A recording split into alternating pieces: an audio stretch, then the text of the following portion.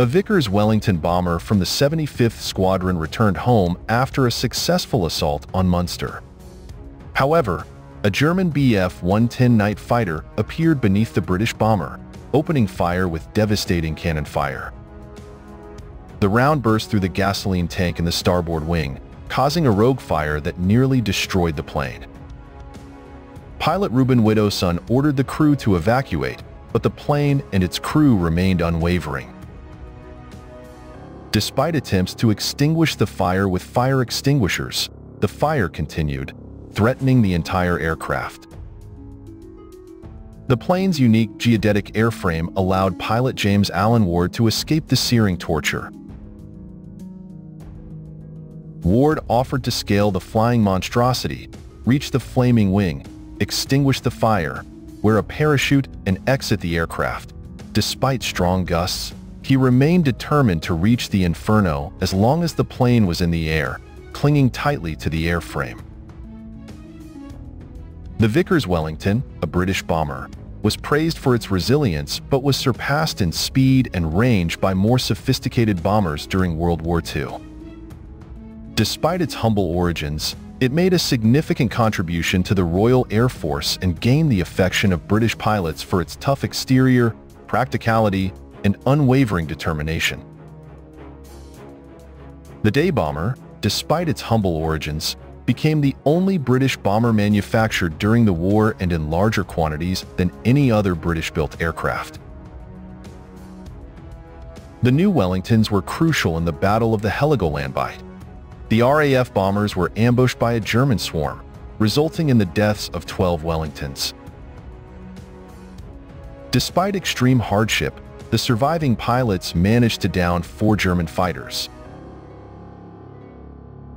The Wellington had established itself as the mainstay of the British bomber force by 1943.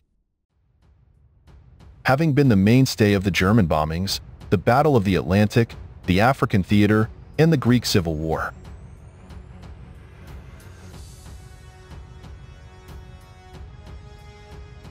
The Wellington was a long-range medium bomber with a striking silhouette, featuring 2 engines, narrow, high-aspect ratio wings, a cavernous fuselage, and a tall single fin.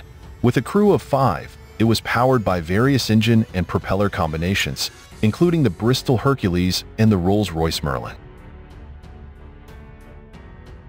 Later variants had de-icing and heating apparatus, as well as larger bombing capabilities. The Wellington was equipped with retractable, rotating ventral turrets and front and tail turret gun stations for defensive weaponry. The turrets were individually built and supplied due to its high cruising speeds, equipped with 2.303 Browning machine guns, and originally used Nash and Thompson control systems. The Wellington's geodetic structure, invented by British aviation engineer Barnes Wallis in the 1930s, was a revolutionary approach to building airplanes. Duralumin alloy channel beams were fitted into a sturdy timber batten structure, which served as an anchor for the aircraft's doped linen skin. The Wellington was a formidable aircraft, built with a complex metal latticework that made it lightweight and sturdy. Its geodetic construction, which increased interior volume for a streamlined shape, was one of its main benefits. The Wellington was among the first to use this structure in combat operations, renowned for its invulnerability and ability to return home safely. The innovative airframe architecture allowed for quick and accurate assembly of the light geodetic structures.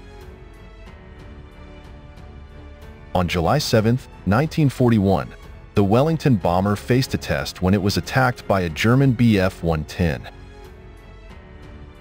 The British pilots were on their way back from a daring attack on Munster. As they soared above the Zuider Zee, they were relieved when a persistent German Bf-110 attacked the aircraft. The bomber was pierced by the gunfire storm, and the rear gunner, despite being hurt, struck back, sending the other jet flying in all directions. Fuel from a burst pipe ignited a fire in the Wellington's near starboard engine, threatening to swallow the entire wing.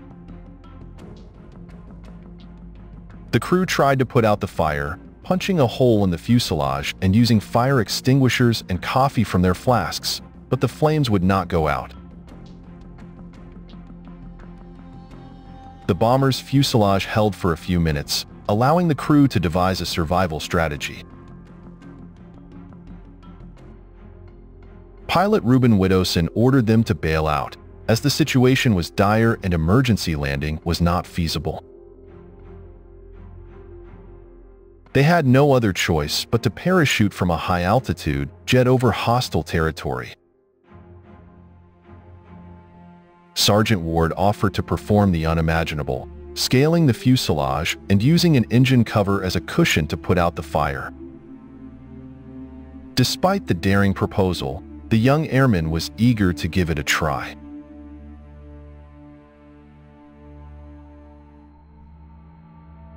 Sergeant Ward initially resisted wearing a parachute to reduce wind resistance, but his crew eventually convinced him to wear it. He had a rope attached to him in case of a warplane slipping him off. With the help of his navigator, Ward climbed through the Astrodome and put on his parachute.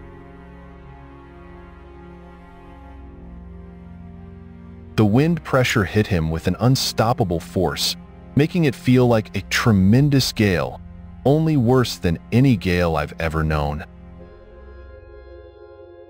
Sergeant Ward braved the slipstream from the air screw by torning through the fabric to build hand and footholds. He crawled 3 feet onto the wing and 3 feet behind the engine, unfazed by the intense heat and blasts. He managed to put out the fire on the wing fabric before a strong wind blow blew it away. Ward returned to safety exhausted but unwavering, threatening to plunge into the chasm. He returned to the plane where his friends were standing. A fire on a leaky pipe caused significant damage to the Wellington. The fire was extinguished by burning through the cloth near the pipe, but the gasoline exploded as the aircraft approached their objective. Despite the fire, the aircraft decelerated for descent, and the tenacity of the Wellington allowed them to safely land despite gunfire, bullets, and significant damage. Sergeant Ward, who bravely put out the fire, was awarded the Victoria Cross for his outstanding bravery. The Wellington remains an unbreakable aircraft in history,